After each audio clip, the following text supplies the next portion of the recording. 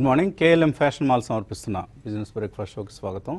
Asian markets rather global మార్కెట్స్లో కొంత profit booking కనిపిస్తుంది. ఎక్కువ ఇండిసెస్లో మనకు నష్టాలు కనిపిస్తున్నాయి. సో ఒక ప్రాఫిట్ బుకింగ్ అనేది ఒక ర్యాలీ తర్వాత వచ్చే ప్రాఫిట్ బుకింగ్ కనిపిస్తుంది మనకు. 11,573 ఎస్ఎక్స్ నిఫ్టీ ఇండికేట్ చేస్తున్న లెవెల్ ఇది.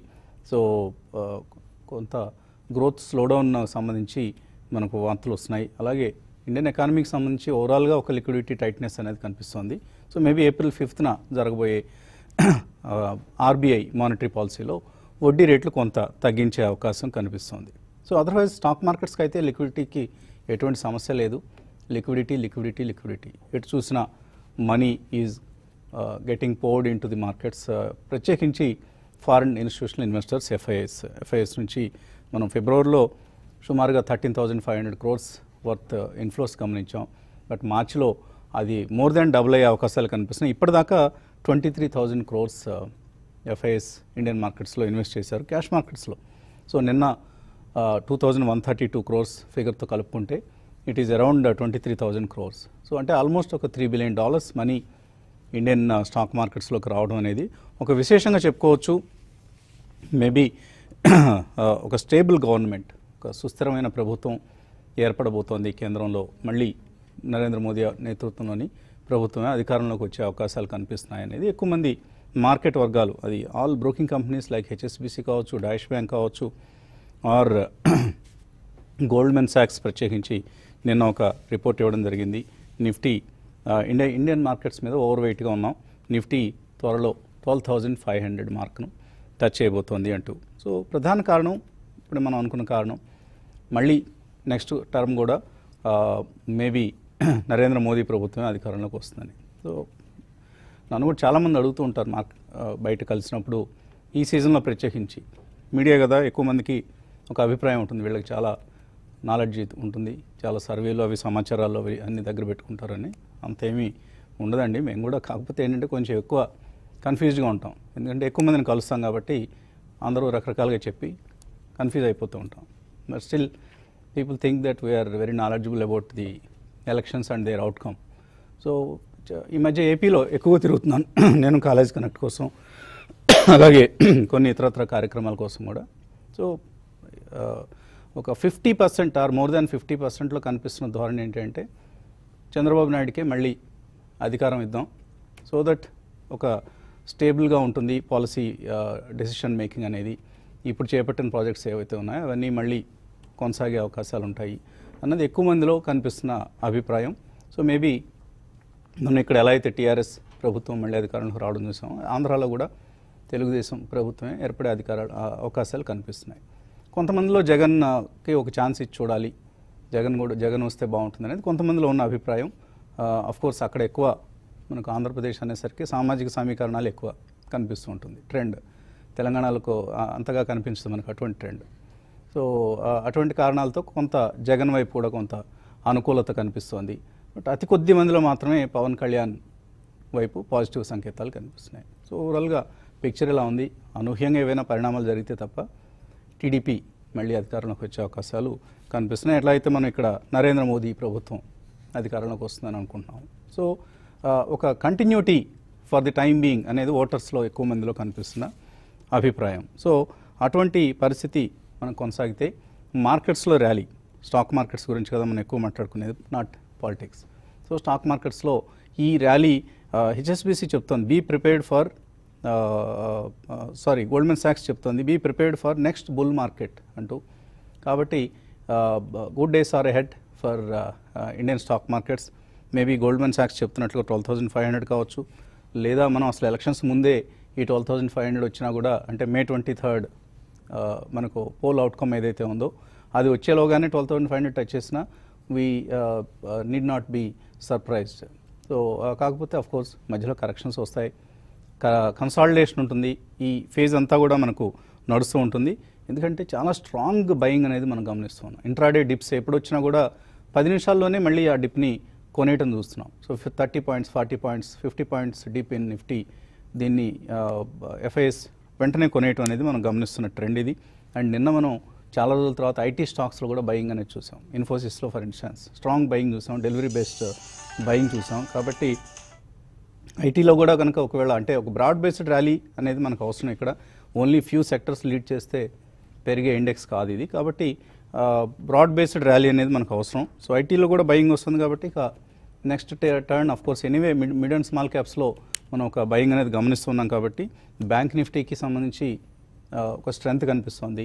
ఇవాళ of course bank Nifty weekly options expiry, ఎందుకంటే రేపు మార్కెట్స్కి హాలిడే కాబట్టి హోలీ సందర్భంగా ఇవాళే ఎక్స్పైరీ ఉంటుంది. కాబట్టి బ్యాంకింగ్ స్టాక్స్ మనం వాచ్ చేస్తూ ఉండాలి. Bank Nifty near term target కూడా 30,500 చెప్తున్నారు. So which is quite likely.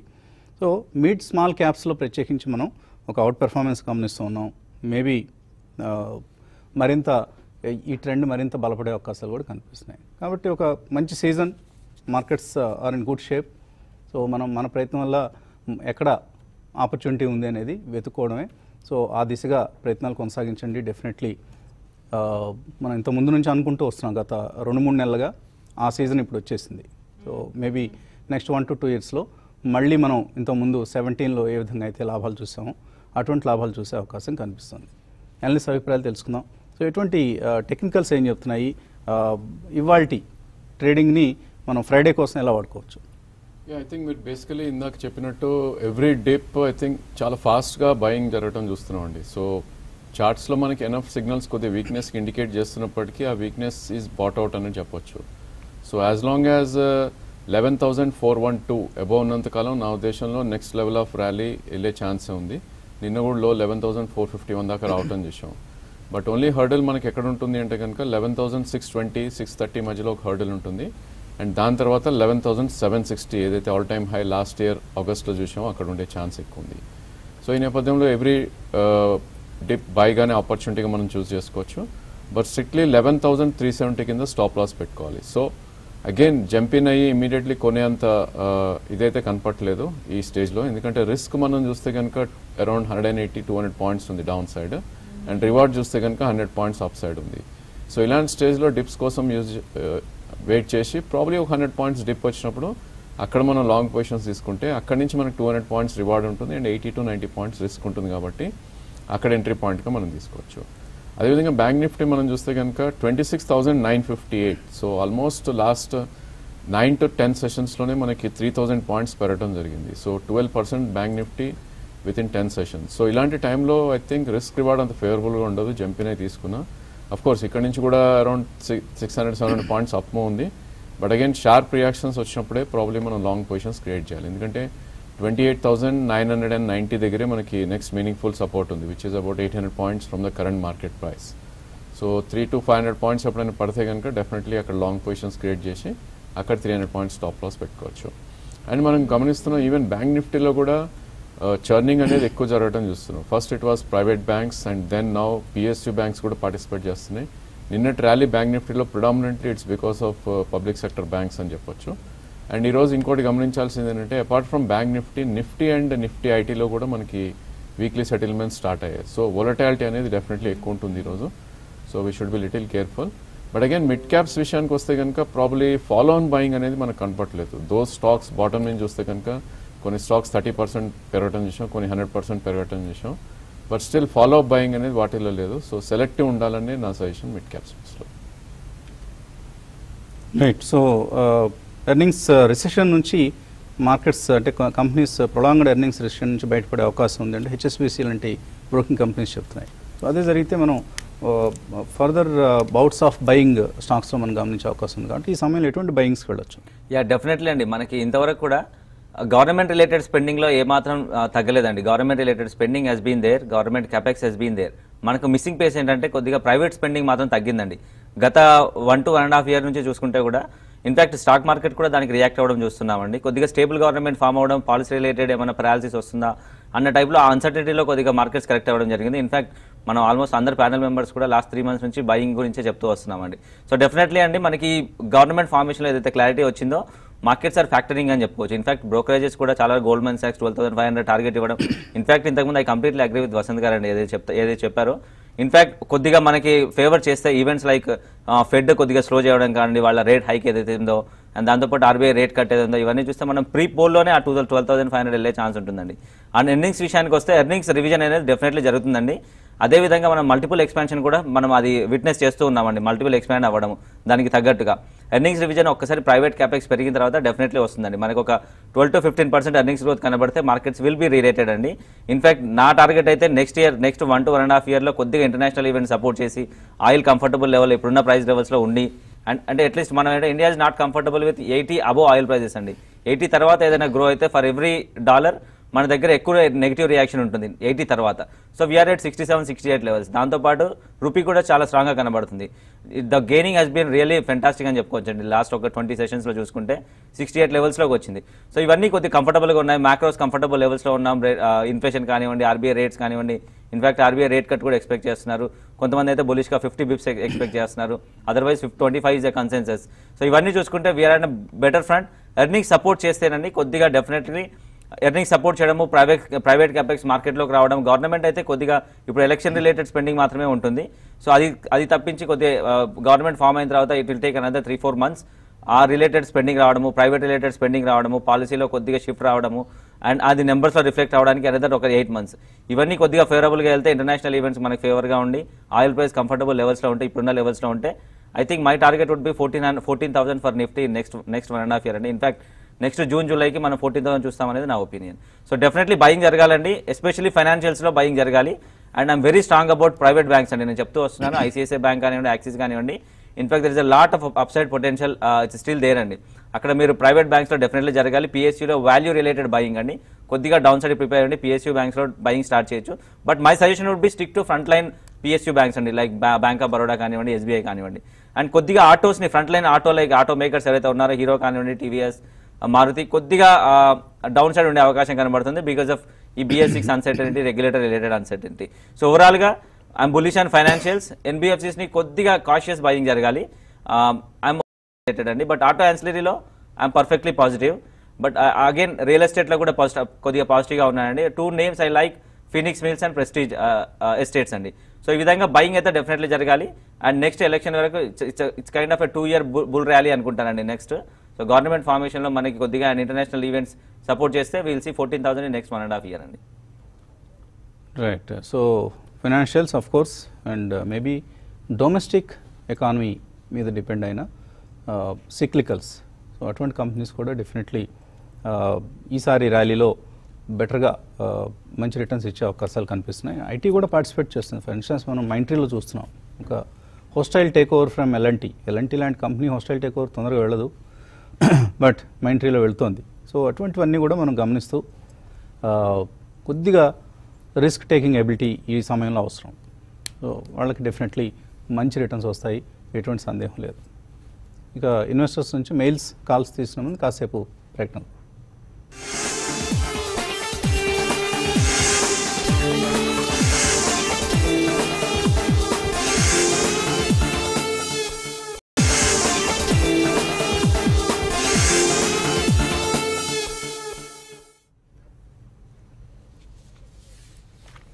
KLM fashion mall సమర్పిస్తున్న బిజినెస్ బ్రేక్ఫాస్ట్ షోకి తిరిగి స్వాగతం.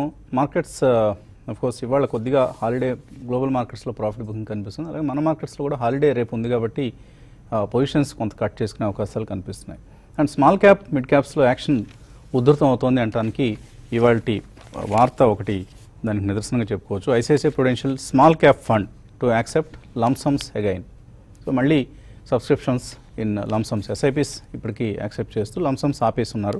ఇప్పుడు లంసమ్స్ని కూడా యాక్సెప్ట్ చేయబోతున్నారు. అంటే this fund is again confident that small caps will deliver returns అని.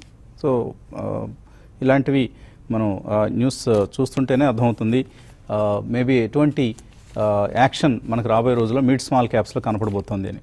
So just stock picking is name of the game now. Callers లైన్లో ఉన్నారు. మొదటి కాలర్, హలో హలో హలో, అడగండి ప్రశ్న. మీ పేరండి? నా పేరు పి శ్రీనివాస్ గారు. అడగండి శ్రీనివాస్. బిహెచ్ఎఫ్ఎల్ పడింది, ఈ రేట్లో తీసుకోవచ్చా? మనం ఫండమెంటల్ గా బాగుంటుందా? ఫండమెంటల్గా మీరు ఎటువంటి వ్యూతో ఉన్నారు, బాగుంటుంది అనుకుంటున్నారా? ఏదో ఇంత ముందు బాగుండింది, మీరే రికమెండ్ చేస్తున్నారు. ఈ మధ్య బాగా డౌన్ అయిపోయింది. మేము ఎప్పుడో లాస్ట్ ఒక 1 year ముందు రికమెండ్ చేసుకుంటాం. లాస్ట్ 6-7 monthsగా అయితే అసలు దాని జోలికి వెళ్ళొద్దని పదే చెప్పాం. ఆ స్కామ్ ఎప్పుడైతే మనకు బయటపడిపోతుందో ఆ టైంలో చెప్పడం జరిగింది. So fundamentally they are in a very serious condition. ఐసీయూలోంచి just బయటకు వచ్చారు అంతే, ఇంకా బెడ్ రిడనే. కాబట్టి దాని జోలికి వెళ్ళొద్దండి. చాలా ఇంకా అన్సర్టెనిటీ అనేది ఆ కంపెనీని ఆవరించి ఉంది. ఆ పరిస్థితి నుంచి బయటికి రావడానికి చాలా టైం పడుతుంది if it doesn't collapse. So collapse అయినా కూడా మనం ఆశ్చర్యపోవడం అవసరం లేదు. కేర్ఫుల్గా ఉండండి. ఫండమెంటల్స్ అయితే చాలా వీక్గా ఉన్నాయి. ఎప్పటికప్పుడు వార్తలు వస్తున్నాయి. వాళ్ళు కూడా మనకు వార్తలు రావడం జరిగింది. వాళ్ళ బాండ్ పోర్ట్ఫోలియో మొత్తాన్ని అమ్మకానికి పెట్టారు. ఎటువంటి బయింగ్ ఇంట్రెస్ట్ అనేది బయర్స్ నుంచి వస్తుంది అనేది అవన్నీ వేచి చూడాలి. Otherwise it's in seriously bad shape. So don't venture into. మీరు బాగా రిస్క్ టేకర్ అయితే మేబీ ట్రై చేయొచ్చు. టెక్నికల్లీ ఎలా ఉంది పరిస్థితి? బేసికల్ మీరు చెప్పిన వ్యూ కరెక్ట్ అండి. మేబీ స్టాప్ లాస్ పెట్టి అటెంప్ట్ చేయొచ్చు. ఎందుకంటే స్టాక్ మనం చూస్తే కనుక 684 నుంచి లాస్ట్ 5 to 6 monthsలోనే 96 దాకా రావటం చూసాం. మేబీ బాటమ్ అవుట్ అయినట్టయితే కనిపిస్తుంది చార్ట్స్ పరంగా. బట్ అగైన్ మళ్ళీ బ్యాడ్ న్యూస్ తోటి అగైన్ రీవిజిట్ చేసే ఛాన్సెస్ కూడా ఉంటాయి. కరెంట్లీ అరౌండ్ 136 అలా ఉంది. సో 2 price points మీరు చూస్ చేసుకోవచ్చు. బిట్వీన్ 136 and 127 మధ్యలో బై చేయమని నా suggestion. It's only for technical trading. అంతకుమించి ఇన్వెస్ట్మెంట్కి అయితే I don't think it's advisable. And 118 కింద స్టాప్ లాస్ మీరు పెట్టుకోవాలి. ఇన్ కేస్ మార్కెట్లో రికవరీ వచ్చి స్టాక్ కూడా రీబౌండ్ అవుతే కనుక అరౌండ్ 170, 180 దాకా వెళ్ళే ఛాన్స్ ఉంది. సో ట్రేడింగ్ బెట్ లాగా అటెంప్ట్ చేయమని నా సజెషన్. బెంగళూరు నుంచి కిరణ్ లైన్లో ఉన్నారు. Hello. Good morning sir. Morning అండి, అడగండి. కాస్మో ఫిలిం 360 లో తీసుకున్నాను. Now it's in 180. Can I hold and can I average in that? Can I please? సగానికి సగం అయిపోయింది. కాస్మో ఫిలిమ్స్ ఆయన 360లో కొన్నారట. Cosmo film long term support మనకి అరౌండ్ 157 దగ్గర ఉందండి. ఐ థింక్ లాస్ట్ మంత్లో కూడా ఇట్స్ ఆల్రెడీ 161. సో మీరు 2 year వ్యూ ఉండి హోల్డ్ చేస్తాను అంటే కనుక డెఫినెట్లీ సెకండ్ ప్రైస్ పాయింట్గా అరౌండ్ 150, 155 మధ్యలో తీసుకోవచ్చు. బట్ దీనిలో స్ట్రెంత్ మనకు రావాలంటే 227 దాటాకే స్ట్రెంత్ వస్తుంది. But I think decent charts అండి. చార్ట్ సెటప్ అయితే బాగానే ఉంది. డెఫినెట్లీ సెకండ్ ప్రైస్ పాయింట్లో మీరు అటెంప్ట్ చేయొచ్చు for 2 year view. Right. Nellore నుంచి కిషోర్ లైన్లో ఉన్నారు. హలో. హలో, అడగండి కిషోర్. గుడ్ మార్నింగ్ అండి. నాది సీజీ పవర్ ఉన్నాయండి, హోల్డ్ చేయమంటారా? అట్లాగే హట్కు కూడా ఉన్నాయండి. హట్కు, సీజీ పవర్ 2 హోల్డ్ చేస్తున్నాను. 2 స్టాక్స్ హోల్డ్ చేయొచ్చా? రెండు కూడా కొద్దిగా వీక్ నోటెడ్ ఉందండి. సీజీ పవర్ అయితే మనము నా సజెషన్ అయితే మీ దగ్గర ఉంటే హోల్డ్ చేయొచ్చండి. బట్ కొత్త పొజిషన్ అయితే డెఫినెట్లీ వద్దని చెప్తానండి. అట్ ద సేమ్ టైం మనకి మిగతా ఆపర్చునిటీస్ మిస్ అవుతారండి. హట్కో దగ్గర కూడా సేమ్ సజెషన్ అండి. నా సజెషన్ ఆ 2 స్టాక్స్ కూడా టెక్నికల్గా బౌన్స్ బ్యాక్ ఏదైనా వస్తే మీరు ఎగ్జిట్ అవ్వమని చెప్తానండి. ఇన్ఫాక్ట్ గుడ్ టైమ్స్లో you should book profit and కొద్దిగా డీసెంట్ లాస్ ఉన్నా కూడా you should exit both the stocks. And నా సజెషన్ అంటే be in the financials for next 2 years and చాలా పాజిటివ్గా కనబడుతున్నాయి కాబట్టి. దాంతోపాటు ఇన్ఫ్రా స్టాక్స్లో కూడా నెక్స్ట్ 2 years పాజిటివ్గా కనబడుతుంది. I think you should look in to sector relocation అండి. ఆ 2 కూడా I think you should exit on rallies and by in to some good performing sectors. Bhimavaram నుంచి Radhakrishnamurthy. Hello. Hello, good morning sir. Morning అండి, అడగండి Radhakrishna. Sir నేను tech Mahindra 230 షేర్లు కొన్నాను sir, buyback purpose కోసం. కానీ అది స్మాల్ ఇన్వెస్టర్స్ లో రారని చెప్పి అంటున్నారు. ఇప్పుడు అది ఉంచుకోవచ్చా, తీసేయచ్చా షార్ట్ టర్మ్ కోసం? టెక్ మహీంద్రాలో ఆయన ఓన్లీ బైబ్యాక్ పర్పస్తో తీసుకున్నారు. రిటైల్ ఇన్వెస్టర్స్ పరిస్థితి ఏంటి ఈ బైబ్యాక్ ఆఫర్లో? సో ఒకటండి, మీకు యాక్సెప్టెన్స్ రేషియో చాలా తక్కువగా ఉంటుందండి బైబ్యాక్స్లో. మీరు అదొకటి గుర్తులో మైండ్లో పెట్టుకోవాలండి ఎప్పుడు కూడా.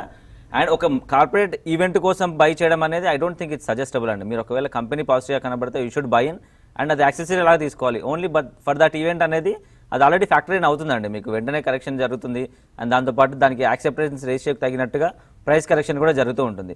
సో నా సజెషన్ ఇప్పుడు it's kind of a decent company అని చెప్పుకోవచ్చు. ఎనీవేస్ ఐటీలో కూడా సెక్టర్ ఈజ్ లుకింగ్ గుడ్ అండి. కొద్దిగా కాకపోతే ఫ్రంట్ లైన్ స్టాక్స్లో ఉంటే you would have gain better అని చెప్తాను. నా సజెషన్ టెక్ మహీంద్రా కంటే కూడా కొంచెం ముందు స్టాక్స్లో ఉంటే బాగుంటుందండి. లైక్ టాటా ఎలక్సీ కానివ్వండి, కొద్దిగా performing stocks mid క్యాప్స్లో and large క్యాప్స్లో. In fact మీరు ఇన్ఫోసిస్లో ఉన్నా కూడా యుల్ గెయిన్ బెటర్. నా suggestion tech Mahindra is a decent stock. కాకపోతే ఏంటంటే ఈవెంట్ కోసం బై చేయడం అనేది ఇట్స్ నాట్ సజెస్టబుల్. సో మీరు ఒకవేళ లాంగ్ టర్మ్ ఇన్వెస్టర్ అయితే స్టే ఇన్వెస్టెడ్. అదర్వైజ్ రీషెడ్యూల్ చేసుకోమని చెప్తానండి, కొద్దిగా రిలోకేషన్ చేసుకోమంటాను. ఇన్ఫోసిస్ కానివ్వండి, లార్జ్ క్యాప్లో అయితే మిడ్ క్యాప్లో టాటా ఎల్ఎక్సీ వైపు. సో 950 రూపీస్ బైబ్యాక్ అన్న ఒక అట్రాక్షన్ కారణంగా మీరు మొగ్గు చూపుతున్నారు. ఆల్మోస్ట్ 2 crore షేర్స్ వాళ్ళు బై చేయబోతున్నారు. బట్ చాలా తక్కువ ఆపర్చునిటీ ఉంటుందండి రిటైల్ ఇన్వెస్టర్స్కి.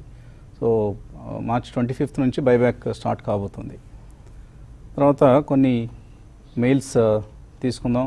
శ్రీనివాస్ అడుగుతున్నారు, విప్రో జగిత్యాల శ్రీనివాస్ అడుగుతున్నారు, విప్రో కొన్నారంటే 260 రూపాయల్లో, బయోకాన్ 619 రూపాయల్లో, ఏం చేయొచ్చు రెండు? మీరు కొన్న ఎంట్రీ పాయింట్స్ ఆర్ గుడ్ అండి. ఆల్మోస్ట్ లో ప్రైస్ పాయింట్లోనే మీరు తీసుకున్నారు. సారీ, విప్రో ఆల్రెడీ మీరు చూస్తుంటే 290 నుంచి అరౌండ్ 250 దాకా పడుతుంది చూసాం. సో రెండు కూడా మంచి ప్రైస్లో ఉన్నారు, మంచి స్టాక్స్లో ఉన్నారు. 3 months 6 months వ్యూ ఉంటే డెఫినెట్లీ హోల్డ్ చేయండి. Maybe 10 to 15 or 20% upside moves అయితే కనిపిస్తుంది. వీరభద్రరావు అడుగుతున్నారు, ఆర్హెచ్ఎఫ్ఎల్ రిలయన్స్ హౌసింగ్ ఫైనాన్స్ కొన్నారట 50 రూపాయల్లో, యావరేజ్ చేసుకోవచ్చా ఇక్కడ లేకపోతే అమ్మేసుకోవచ్చా? అడాగ్ స్టాక్స్ ఐ థింక్ ఈ షుడెంట్ అండి. అడాగ్ యాజ్ ఏ హోల్ మొత్తం ప్యాక్ కూడా I think it has collapsed actually. So నా ఉద్దేశంలో ఈ షుడెంట్ హోల్డ్ అండి. హౌసింగ్ ఫైనాన్స్లో ఉండాలి అంటే కనుక there are better ideas. So probably Can Fin homes, LIC housing ఇలాంటి స్టాక్స్లో ఈ టైంలో చూస్ చేసుకోవడం it's a good idea. And మీరు కొన్న ప్రైస్లో ఆల్మోస్ట్ హాఫ్ ఉంది. ఇప్పుడు మీరు అరౌండ్ 50లో కొన్నారు, అరౌండ్ 30 రూపీస్ ఉంది. మేబీ పుల్ బ్యాక్ కోసం వెయిట్ చేయండి. 3 months హై చూస్తే కనుక అరౌండ్ 44 రూపీస్ ఉంది. అక్కడికి వస్తే కనుక ఒకసారి స్విచ్ ఓవర్ అయిపోవచ్చు మీరు. ఐ థింక్ హౌసింగ్ ఫైనాన్స్లో ఉన్నారంటే మేబీ ఈ స్టేజ్లో LIC housing is a good idea. Satyanarayana Murthy, credit access Grameen bank 421 రూపాయలు ఐపీఓ అలాట్మెంట్ ఉన్నాయి. అక్కడ నుంచి అది ఎప్పుడు నష్టాల్లోనే ఉంది. ఏమైనా ప్రైస్ పికప్ అయ్యే అవకాశం ఉందా? సో ఒకటండి, మీరు ఆ స్టాక్ రావడం కూడా అంటే డీసెంట్ కంటే కొద్దిగా హైగానే ప్రైస్లో వచ్చిందండి, హై ప్రైస్లోనే వచ్చింది ఐపీఓ. మనం కొద్దిగా అవాయిడ్ చేయమని కూడా చెప్పామండి ఇది. సో నా సజెషన్ అండి, మీరు అది నెగిటివ్లోనే ఉంది. ఐ డోంట్ థింక్ కొద్దిగా ఫ్యూచర్లో కూడా వచ్చే అవకాశం అయితే కనబడట్లేదు. నా suggestion hold on for some time అండి కొద్దిగా, అండ్ అట్లీస్ట్ ఒక 2 to 3 quarters వెయిట్ చేయమని చెప్తాను. Because unit to observe the results as well. ఒకవేళ సెక్టర్లో ఎనీవే సెక్టర్ కూడా కొద్దిగా సబ్డ్యూడ్గా పర్ఫార్మెన్స్ ఇస్తుంది కాబట్టి సెక్టర్లో రివైవల్ అయ్యేసి అది ఇందులో రిఫ్లెక్ట్ అవ్వలేదు అని అంటే I think you need to switch.